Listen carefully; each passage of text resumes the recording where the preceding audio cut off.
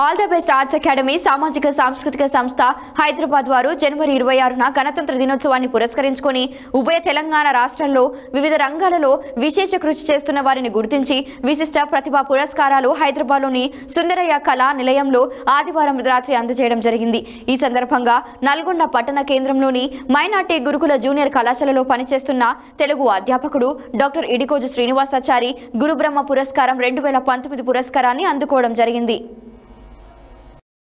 All the best arts academy సామాజిక సాంస్కృతిక సంస్థ హైదరాబాద్ వారు జనవరి 26 గణతంత్ర దినోత్సవాన్ని పురస్కరించుకొని ఉభయ తెలుగు రాష్ట్రాలలో వివిధ రంగాలలో విశేష కృషి చేస్తున్న వారిని గుర్తించి విశిష్ట ప్రతిభ పురస్కారాలను హైదరాబాద్లోని సుందరయ్య కళా నిలయంలో ఆదివారం రాత్రి అందజేయడం జరిగింది.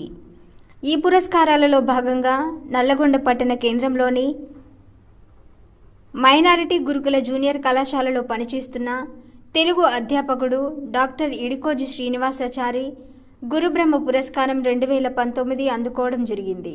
ఉభయ తెలుగు రాష్ట్రాలలో పోటీ పరీక్షల రంగంలో అనేక మందికి శిక్షణనిచ్చి ఉపాధ్యాయులుగా, పోలీసులుగా, రెవెన్యూ అధికారులుగా, పంచాయతీ సెక్రటరీలుగా తీర్చిదిద్దినందుకు ఈ అవార్డును అందజేశామని సంస్థ నిర్వాహకులు తెలిపారు.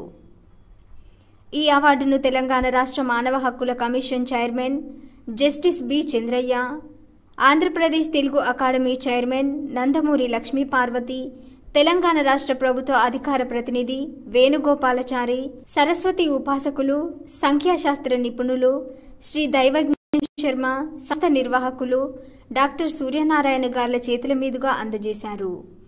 ఈ అవార్డు పొందినందుకు గాను మైనారిటీ కళాశాల ప్రిన్సిపల్ మునిరుద్దీన్, కోఆర్డినేటర్ శ్రీనివాస్, తెలంగాణ జాగృతి జిల్లా కన్వీనర్ భువనగిరి దేవేందర్, వెంకట్, బొమ్ము శంకర్, డాక్టర్ మేక ఉమారెడ్డి, డాక్టర్ విఘ్నేశ్వర్ రెడ్డి, శ్రీ సత్యసాయి ధ్యాన మండలి సభ్యులు లొడంగి గోవర్ధన్, భజరంగ్ ప్రసాద్ తదితరులు అభినందించారు.